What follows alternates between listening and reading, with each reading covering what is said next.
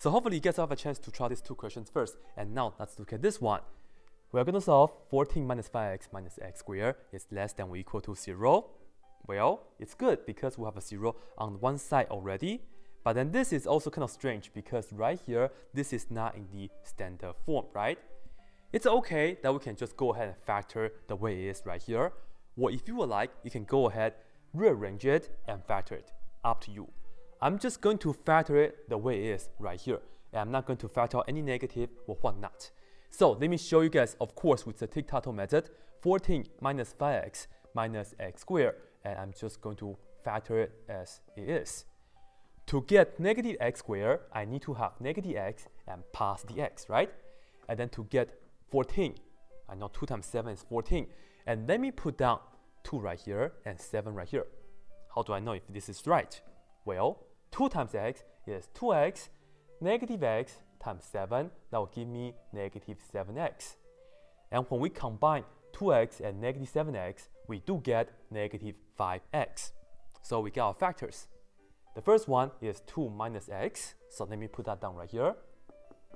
And for the second one is 7 plus x, right? And this is still less than or equal to 0. And now, what are the numbers that we care? For the first parentheses, what do I care about? I care about positive 2. And then from the second parentheses, what do I care about? Negative 7. Okay, you can work this out real quick. You can do this in your head, up to you. You know, if you plug in 2 into this x, the whole thing will be 0, so that's good. If you plug in negative 7 in here, this will be 0, that's good. So you can also work it out. Let me put it down real quick. 2 minus x, if you set this to be 0, what you can do is you can just add x on both sides so that you can see 2 is equal to x, x is equal to 2. That's one of the numbers that we care. For the second one, I'm just put down 7 plus x is equal to 0, and then minus 7 cancel this out, and I get x is equal to negative 7. Therefore, that's the two numbers that we care. And let's go ahead and draw our number line. And be sure we put down the smaller number toward the left. Negative 7 is smaller, so let me mark it right here, negative 7. And for 2, let me just put it down here. We care about these numbers. Do we want to include them though? Yes, we do, because right here we have the equal sign originally, right? So at negative 7, I'm going to use a closed circle. Likewise, for 2, we also want to include it as well. And now pick a number that's less than negative 7. Let me say it's negative 8. So these are the test value. Plugging negative 8 into this x and x here, we will see we have 2 minus the x is negative 8. And we are just going to be, this is the parentheses, and we multiply by 7 plus negative 8. Like that. So for the first parentheses, this is pretty much just the same as 2 plus 8, which is 10. And then for the second one, this is pretty much the same as 7 minus 8, which is negative 1. 10 times negative 1 is negative 10. And is this less than or equal to 0? Yes, it is. And what do we do? Well, we're just going to take this as part of our answer, right? This interval is going to be in our answer. And then for the second part right here, let's just pick a number between negative 7 and 2. Well, we can use 0. 0 is in between these two numbers, right? So I'm going to plug in 0 into this x and that x, and we will have 2 minus 0 times 7 plus 0. And you see this is just 2 times 7, and that's 14. Is 14 less than or equal to 0? No, it's not. That means we leave this. Okay, we don't do anything with that. At the end, I'm going to pick a number bigger than 2. Let me use 9. Just to emphasize, you can pick any number as long as it's bigger than 2. Plugging 9 into this x and that x, we will have 2 minus 9 times 7 plus 9. For the first parentheses, we will have negative 7.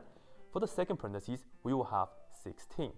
And negative 7 times 16. This is going to give me negative 112. And is this less than or equal to 0? Yes, it is. So I'm going to take this as the part of the answer already. So we're done with the graph, and now we can just write down the inequality and also the interval notation. For the first one here, that means we have x is less than or equal to negative 7, right? This is the first inequality. Or we also have the second one. X is bigger than or equal to positive 2. So this right here is it for the inequality. Finally, for the interval notation, for the first one, it's all the way to the left, right? So it's negative infinity with a parenthesis right here, up to negative 7 with a square bracket because we are including negative 7. Union because we have another one, and for this one is from 2 to positive infinity. For 2, we include it, so square bracket, and for infinity, it's always parentheses. That's it. And one more example. Okay, let's look at this one. We are going to solve x squared greater than 16. Well, of course, I'm going to show you guys what's wrong first, because this right here is also one of the popular ones that people just tend to do the following. So, once again, this is the wrong way to do it. If you look at x squared that's greater than 16, it seems like we can just take the square root on both sides and cancel. And maybe some people will say this is x is greater than square root of 16 is 4. This is not correct. And if you're wondering why this is not correct, it's because of the plus minus. If you put on plus minus, this is still not correct. Seriously, you are going to use the number line and find the numbers that we care and test out each interval. So now, let's see.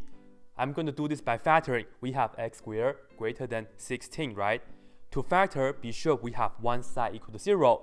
So let me minus 16 on both sides. So that way, we can get x squared minus 16, and that's greater than 0. How can we factor this out? Well, it's the difference of two squares. So we know we can do x minus 4. X minus 4 times x plus 4. And that's greater than 0, right? What are the numbers that we care? For the first one, we care about positive 4. For the second one, we care about negative 4, right? And now, number line in action. Let me put down negative 4 first, right here. And positive 4 here. And now, let's go ahead and ask ourselves, we care about these numbers, but do we want to include them? No, because originally, there is no equal sign. Therefore, open circle, open circle. And now let's go ahead and test out the intervals. Pick a number less than negative 4. Well, let me use negative 5. And this is the test value. Plug in negative 5 into here and here, and let's work it out. We will have negative 5 minus 4 times negative 5 plus 4. And we will see this is just negative 9 times negative 1. And negative 9 times negative 1, that's positive 9. And this is, of course, greater than 0. That means this is a part of the answer. And now let's do the same thing for the second one. Pick a number in between of negative 4 and 4. Let me use 0. Plug into here, up to you. Let me just do it consistently with the factored form. Plug in here, we have 0 minus 4 times 0 plus 4. This is negative 4, and this is positive 4. I know I'm showing you guys all the steps, that's why it seems pretty long. For many of you guys, I know you guys can just do the computation in your head. It's okay too. But anyways, negative 4 times 4 is negative 16. Is this greater than 0? No, so not answer, right?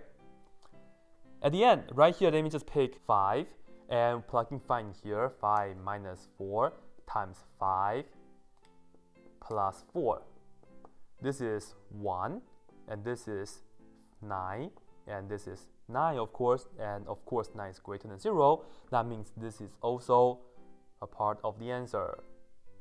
Finally, this right here is x less than negative 4. There's no equal because it's the open circle, because the original says so. And we also have the other piece, so let's put on or if this is x is greater than 4. Interval notation for the first one, negative infinity to negative 4 parentheses, right? Because we're not including it. Union, the second one is parentheses 4 to positive infinity. As you can see, this is how you can get the correct answer. And if you do it this way, you really have no way to tell how to switch the inequality or what not, right? So this is it. Hopefully these two videos helped you.